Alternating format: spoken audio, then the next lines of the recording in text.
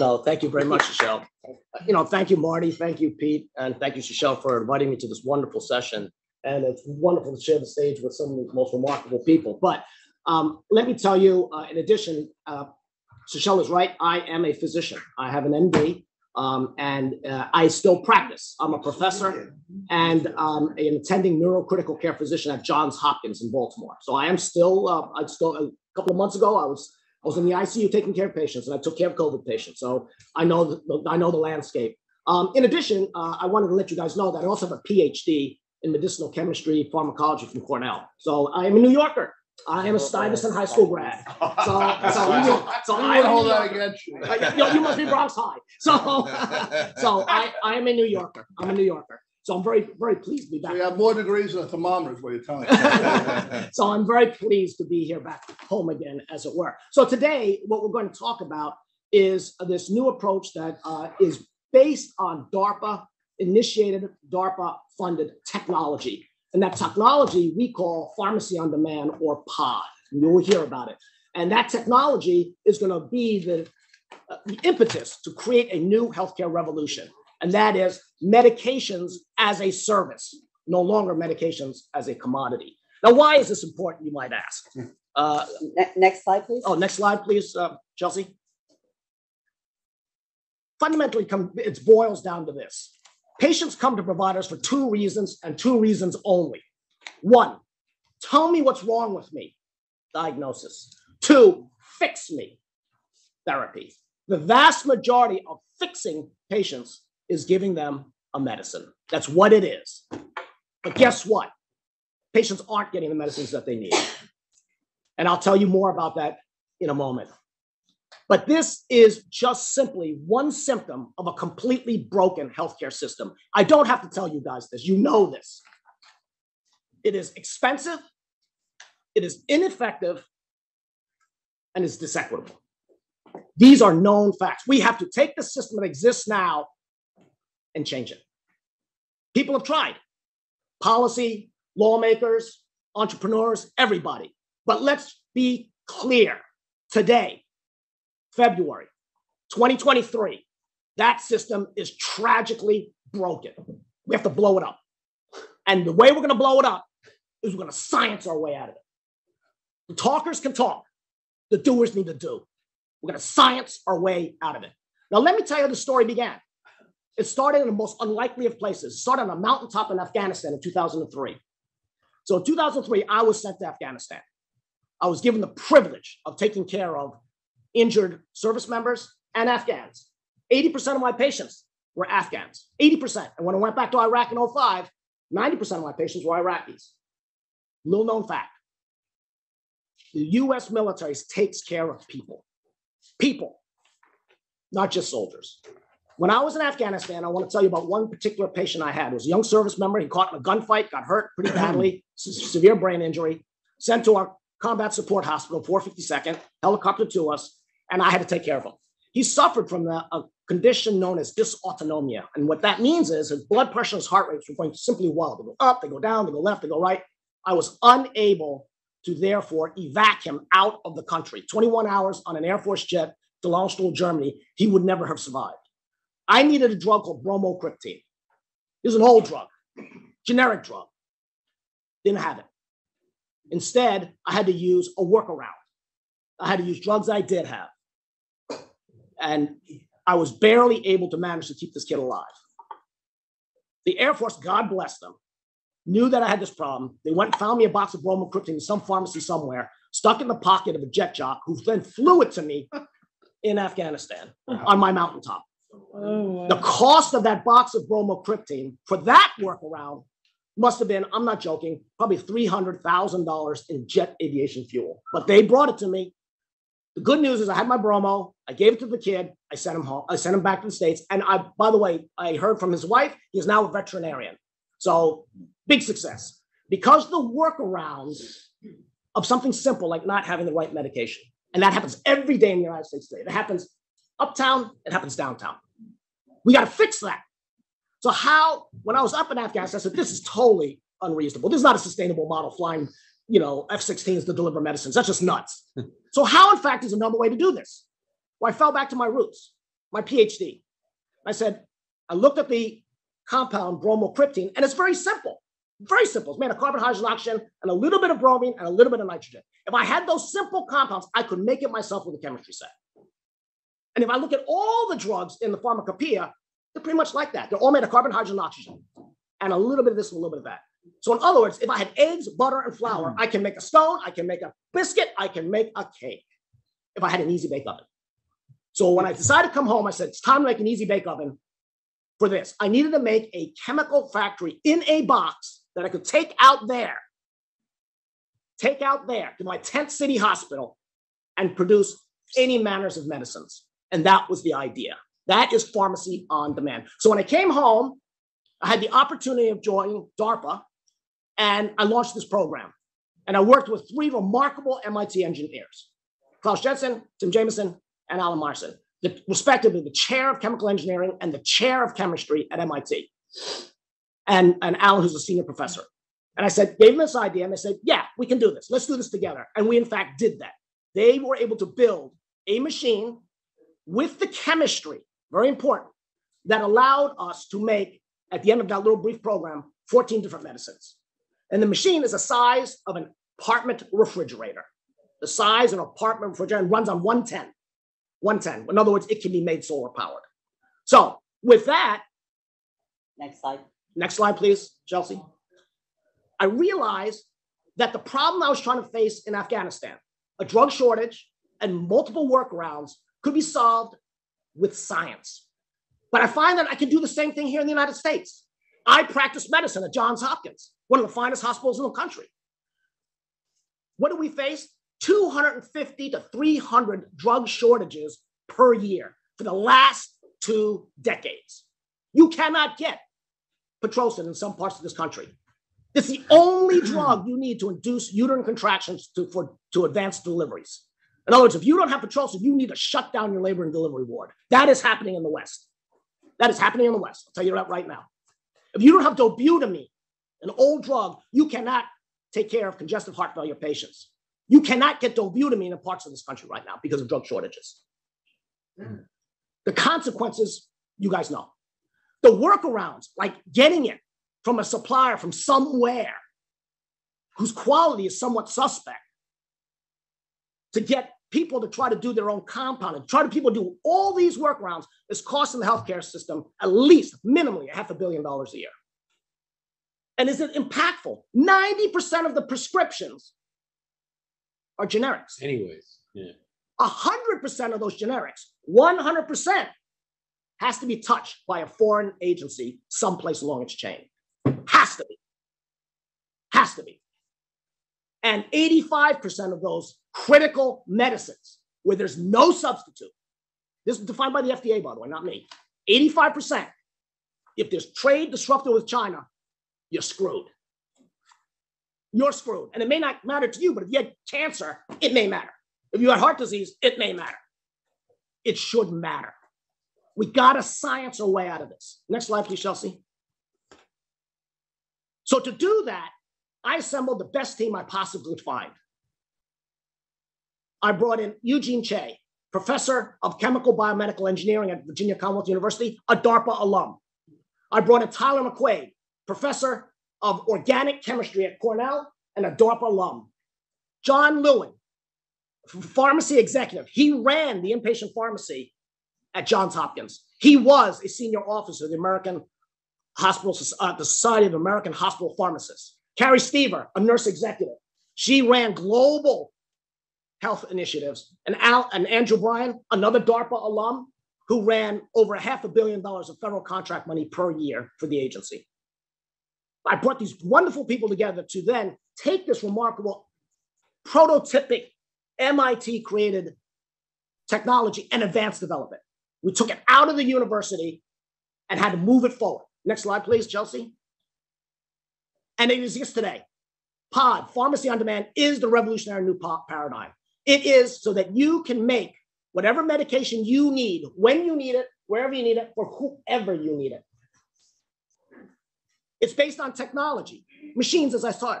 It's based on chemistry. I'm a chemist. I'm a chemist. Give me a chemistry set, I can make you anything. We're chemists. And what I mean by anything, I mean key starting materials that right now are largely sourced from China. Make the active pharmaceutical ingredient. Turn that active pharmaceutical ingredient into a patient-ready medication. The only thing the hospital cares about, the only thing I care about when I'm in my ICU, is it coming in a syringe? Is it coming in a bag? Is it coming in a pill? That's what I want as a doctor. But to get there, you got to start making it. And there's many steps to make it. And we've developed an approach that can start anywhere in that pathway. Depends on what the needs are. What does that give the provider? One, obviously, agility. Today I need dopamine. Tomorrow I need Levofed. The next day I need Pitocin for my young lady that's in labor. It doesn't matter. Whatever you need, you should be able to make. Agility. Two, quality. My workarounds take me to some ungodly places in the world. You do know here, when they talk about some of the drugs that came in from COVID, they were coming from some very usual places, which, by the way, the FDA never inspected. Never inspected. They have no jurisdiction outside the 50 states. None, zero. If they want to inspect a plant in China, they got to give them 3 months advance notice that they're going to show up. 3 months. So talk to FDA and they'll tell you what the problem is in terms of quality. They have no idea. We do. It's customized. What your hospital at Sinai needs may be different than what Cornell needs, may be different than what LIJ needs. Now, each provider taking care of their patients knows what they need, and they should be able to respond immediately. No time to go downtown and look for some Pitocin. You have a lady who's at 10 over 10 at +3 station and ready to pop that kid. You got to have it right then and there. So we have created with our technology, and our technology, again, let me reiterate, it is hardware, the devices, it is chemistry, the wetware, it is regulatory management quality system. You can't put a thing out into a person without an FDA saying it's okay. You have to have that quality. You have to have that regulatory strategy. That's all part of this package that we put together that you see there, and we tuck it inside of a trailer that is a sterile environment, or what the FDA calls CGMP, or current good manufacturing practices, so that out of a little window for the doctors and nurses pops that patient-ready medication. That's what matters. What about quantity? How, in terms of quantity, are you going to get to that? All right. I'll get to that. So, well, I'll answer it right now. My little machine, it depends on the drug, all right? And it's because it's dependent upon the potency. Let's talk about a drug called Nimbex, which they didn't have here in New York City. It's a paralytic needed for patients on ventilators, all right? Nimbex. My little machine can make enough Nimbex in a single day to meet the entire U.S. demand. The entire U.S. demand. The goal isn't to have this thing making enough. It's to make a little bit that that St. Luke's needs, and then make the next thing, and make the next thing, and make the next thing. We can make 40 million doses of fentanyl a day. Enough for about half the demand of West Virginia. But where are you sourcing the ingredients from?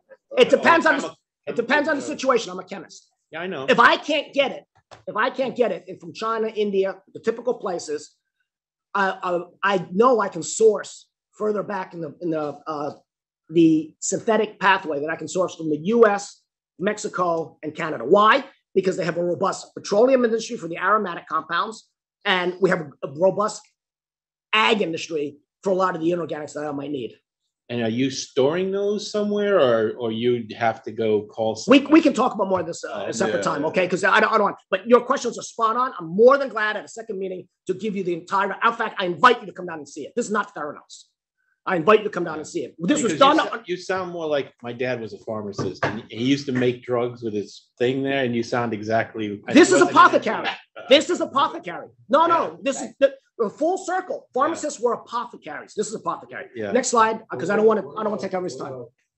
You mentioned extremely. You actually have 20 minutes, so. You mentioned extremely potent drugs. You know, when you mentioned fentanyl, Yes. etc. What happens with drugs that we need in bulk? That's right. So let's say you needed something like Cipro, for example. Cipro's 250 milligrams a tab. A doc, I know you know that. And so you need 2 of those a day. All right. The machine right now, we already know that full tilt will put out about 1,200 Cipro pills a day, 1,200 Cipro pills a day. That's enough for 600 people. Now, if you're making it just for St. Luke's Hospital, a very good sized hospital just up the road here, they don't need 600 tabs a day.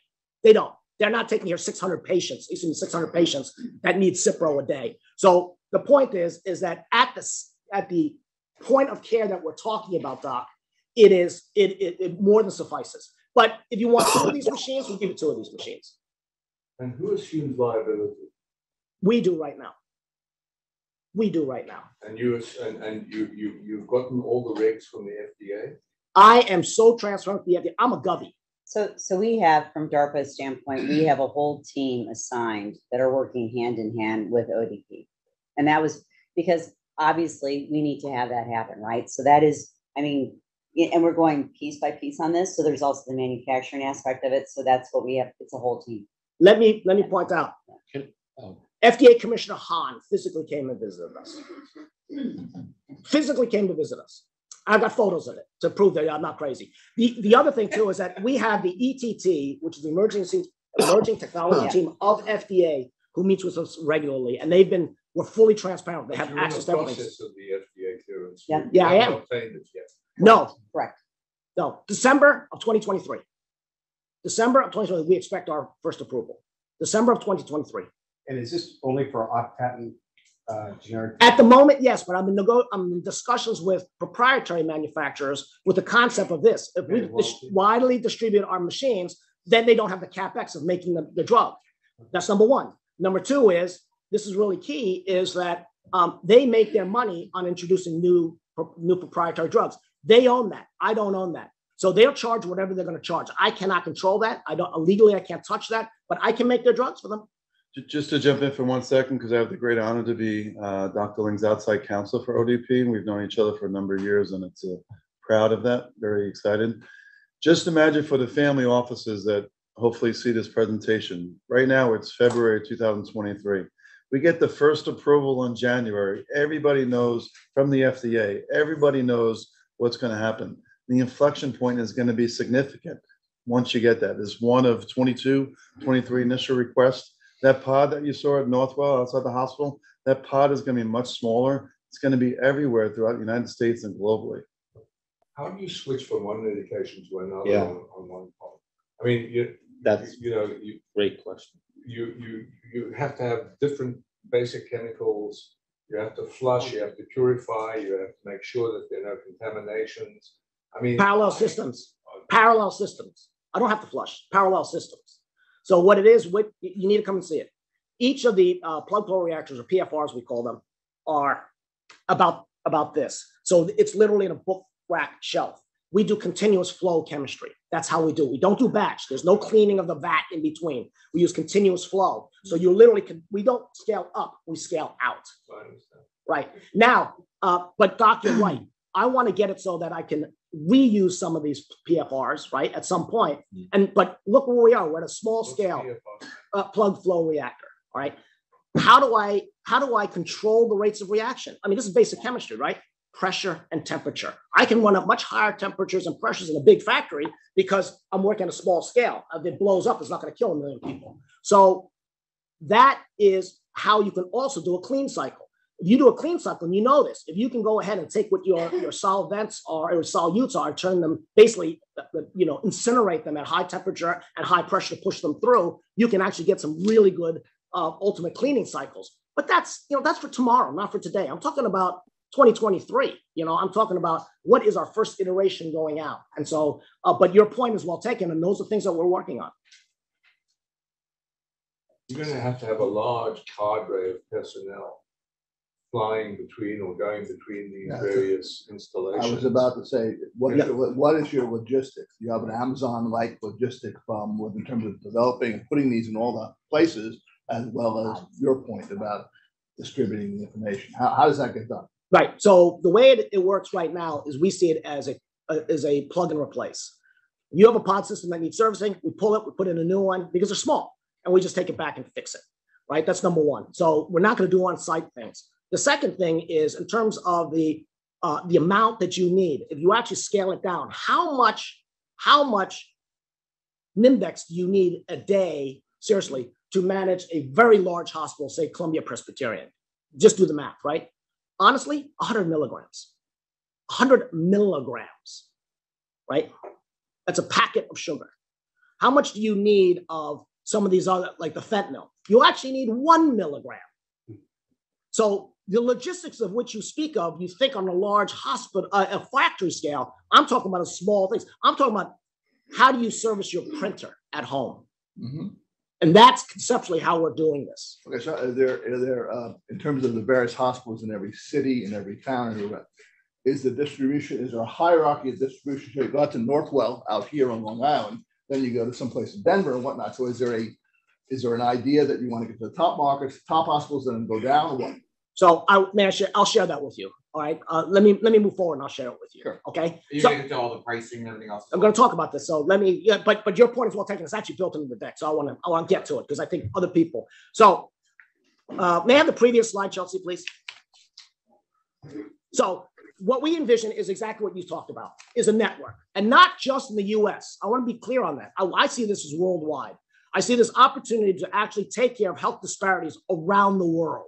So I see it going through this. And it's also informed by, you would ask, what? And we have something that a proprietary AI-driven supply chain analytical tool that we developed is proprietary to us that allows us to surveil the entire supply chain. It allows us to find out where some of the source material might be and in what quantity. It allows us to find out where the API markets is, the active pharmaceuticals. It tells us what drugs are out there and what quantity they're in. It allows us to do all these things. This software monitoring packet that we have. But what it allows us to do is know 6 months ahead of time what is going to be short and where. What is going to be short and where. And allows us to be proactive rather than reactive. What's the basis of that? You have like a predictive model that looks absolutely. Supply chains? Yes. Yes. And in fact, the FDA is using ours right now. What have you learned from supply chain problems during the last 24, 36 months? One of the things we learned was that all roads lead to China.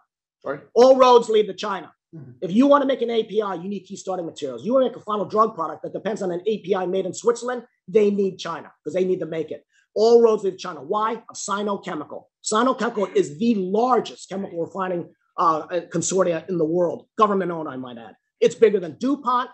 It's bigger than Dow together. And what is your regulatory concern about that specific dealing with China?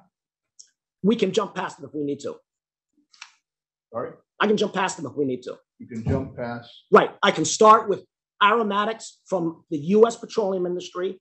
I can get my inorganics from the ag industry, and I can make the key starting materials if needed. Can I do it cheaper than China with their 10% labor? Of course not. But if you don't have a chemo agent and you are in stage 3 hepatocellular carcinoma and you're going to die without it, mm-hmm. It does change the discussion, doesn't it? If I can deliver it.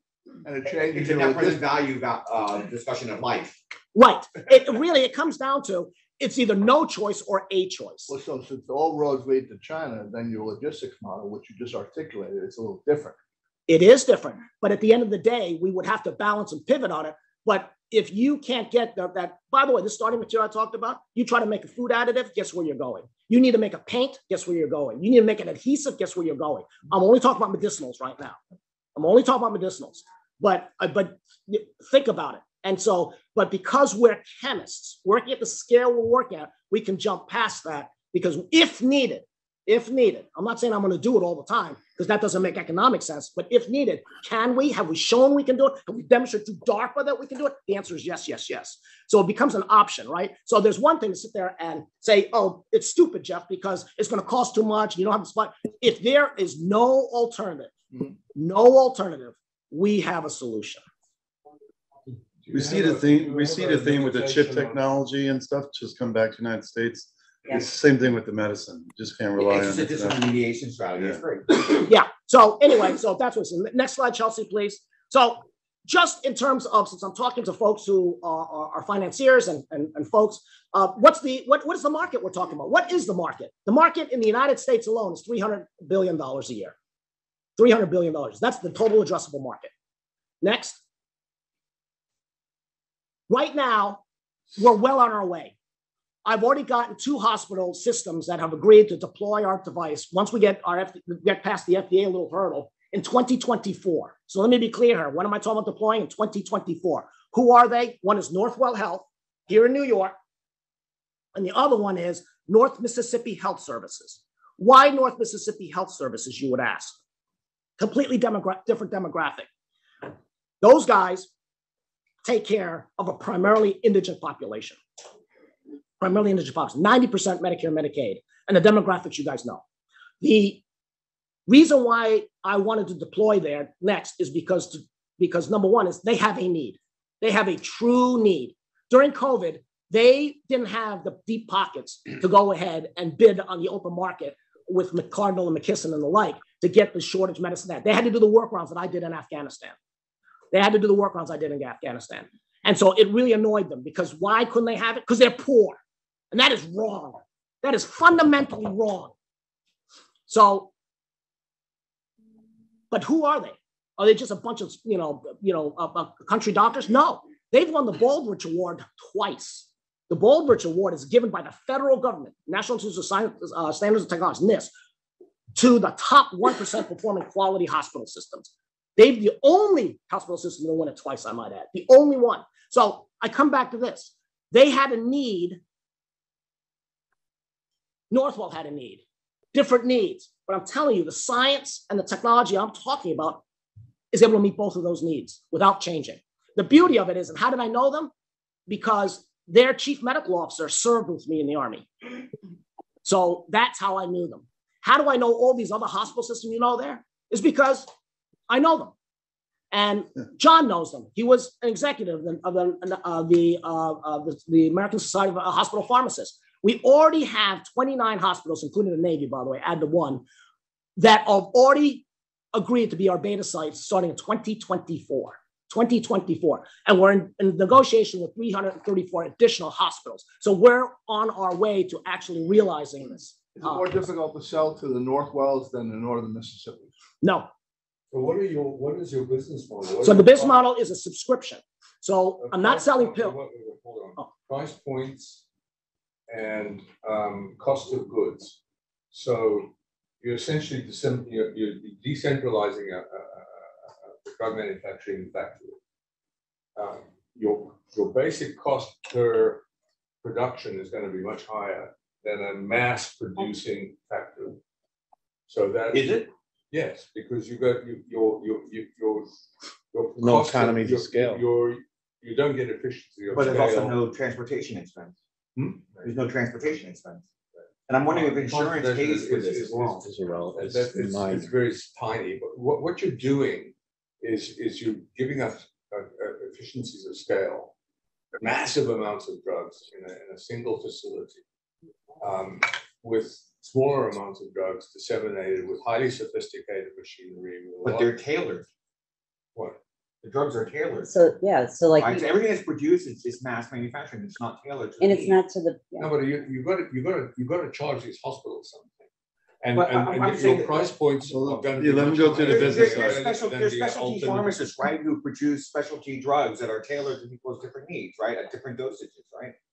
You Yeah, got it. when we get into the Pharmacies business side. Use drugs at a much higher price than you get them generically. Okay. Yeah, let's, why does it so- yeah, let's go into the business. We'll talk about it. Yeah. Hold on, Michael, 1 second. So Yeah. the doc is correct from that vantage point. The patient-ready medications, we already know what the VASS is. The Veterans Administration Federal scheduling schedule is for purchase, supply schedule is what they purchase at, which is 75% of wholesale. So we know the price and our COGS and all that stuff. I will be glad to go over those in detail with you, really seriously, at a second meeting. In fact, I would welcome it. But the bottom line is this: patient-ready medicines have a certain price point to it. That is where our entry is, because we're producing patient-ready medicines. The patient-ready medicine is a tremendous markup, all right? And so it allows us. So I'll give you an example. On doing chemistry our way versus the one way. Let me use the example of Precedex. Precedex is a very important drug that is used for sedation, all right? China produces the active pharmaceutical ingredient, the API, at $1.4 million per kilo. We can produce it for $20,000 per kilo. That's number one. Number two is the patient-ready packaging of it is another five-fold increase on its price. Five-fold. we take advantage of that because we provide patient ready. We can jump over a lot of things because we don't have to ship our API to New Jersey to get it packaged, from New Jersey to someplace else to get it put in a final syringe. We get rid of all that. We do it right there using our technology, and we roll it back. What does that mean to a hospital? They're not inventory. They're not inventory. Look at how much a hospital has to throw out. And by the way, they just can't take it and flush it, throw it in the dumpster. They actually have to pay somebody to get rid of their drugs. So they save all that. This just-in-time manufacturing and the savings on a workaround. What does a workaround cost them? If you're a cardiac hospital and you have a poor outcome, the insurance company's not going to pay you. That's $100,000. That's $100,000. And they're going to take a look and say, you used Levophed when you should have used dobutamine. You absolutely should have used dobutamine, but you didn't. But I couldn't get it. That doesn't matter to them. So who's the payor? The insurer? The hospital? So right now, the pharmacy is a cost center. So it's all bundled. Right? If I manage a CHF patient, a congestive heart failure patient, the cost of the dobutamine is rolled into it. All right. So they're not like us going to Walgreens.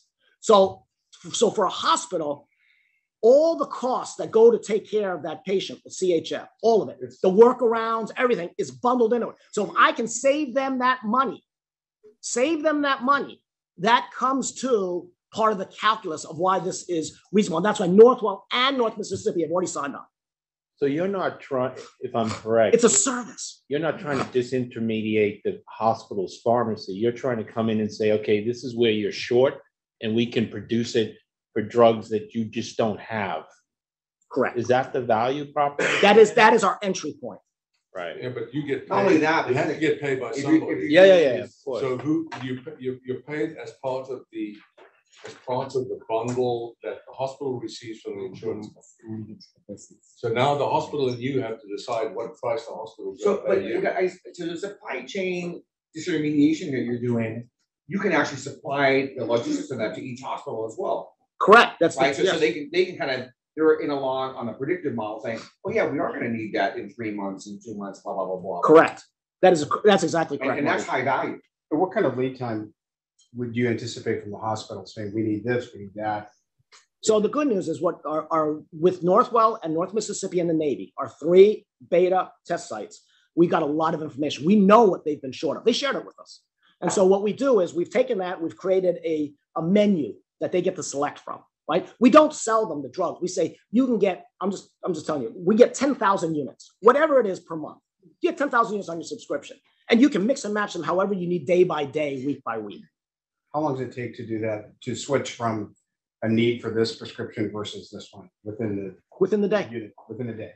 Within the day. Okay. They call me in the morning and said, oh, shoot, we had 5 traumas roll in. We've run out of fentanyl. Okay, we'll make you fentanyl. Okay. So if I'm a hospital, and I buy a pod, just go over that business again. So so initially I want to be clear here. I'd like to get to the point where we're selling the pod system with all of it, the chemistry and everything, and then just be the supplier of the inkjet cartridges and so on and so forth. That's what I like to be. I can't do that now, and it's for a very simple reason: FDA. So I've got to get past showing the FDA that I can do this distributed manufacturing. We're working in concert with them with our distributed manufacturing quality management system that we developed under DARPA leadership. The second thing is medical liability. We have to show the hospitals that this doesn't have high liability to it. You know, the what if peoples, the naysayers, of course, can come up with anything, but you have to demonstrate that you can produce every time the right, meeting USP and FDA regulations, which we can, but we have to demonstrate it. That's why these beta sites, God bless them, are really great for us because they're going to generate revenue, but at the same time, we're generating data, and that data will be used to meet these questions. Right. 2 more questions. Okay, so your first ask is 25 million. Yeah. What do the specialized VCs think about this? Don't know. I just got started. Okay. I literally just got started. This is extraordinarily innovative. I mean, your thinking on this is really admirable. Thank you, And Doc. these are takeouts for big pharma. But I think that the actualities when you get out on the logistics of the whole thing are going to be more complicated than you. And That's fair. logistics can That's be fair. solved. That's fair. They That's fair. can be solved. Right, that's fair. How That's much have fair. you raised so far? So I've raised 13 million. And then I think in the DARPA investment. And the DARPA and HHS investment and Navy, O&R, so DOD and HHS and DARPA have been our biggest How much supporters. that was around. 82.5 million 82, okay. of government non-dilutive. Non-dilutive, If right. anybody's studying, excuse me, the generic, I'm stuttering, I'm stuttering, need more coffee. The generic drug area, those certain people in it, you may have read about Mark Cuban, Cost Plus Drugs, Amazon Prime, pay $5 a month, I guess, get all the generic drugs you need. This is in an area that is really ready for disruption. Dr. Ling and ODP is going to be a key part of that. One more question? Yeah, I was just gonna Yes, ask ma'am. what your thoughts were about what Mark Cuban was up. I think he's a genius. Yeah. He's a freaking genius. But the thing is that and by the way, I'm talking to his folks in a couple of weeks, thanks to DARPA, and my friend Pete Thurlow. But the point is, I see them as collaborators, quite frankly. So Quite frankly, I see them as collaborators. They're gonna have to source from somebody. So, he is largely supplying retail drugs. Right. You're not. We are not at this time. But the other thing is, you're largely going to be supplying injectables, or you're going to do orals as well. We can do orals. We already, And but can I you encapsulate? Can you tablet? I believe that we can. But right now, you are correct. We're focusing on sterile injectables because that's what the biggest need is. It's how we get into the market. so The sterile injectables. You're right. Yeah. Because they have special reproduction methods. So I want to come back to this because this is from a DARPA standpoint, under Dr. Ling, this company has been in stealth mode and just, it's very disruptive. So we're really hoping that some of the best and brightest entrepreneurs and investors can partner with us. We see a huge, tremendous opportunity. My team, we have about $4 billion of investments we go through every year, and we only pick some of the very best. And you got to see Davide with his company and Dr. Ling with ODP. And so I hope that Dr. Ling will be here later today too. Yeah, I'm going to close. I'm going to say goodbye to you guys. Parallels between these companies. Right. I want to say on closing, I want to finish with this last thing. The reason why I started this, I know we have to build a sustainable business model. I know that.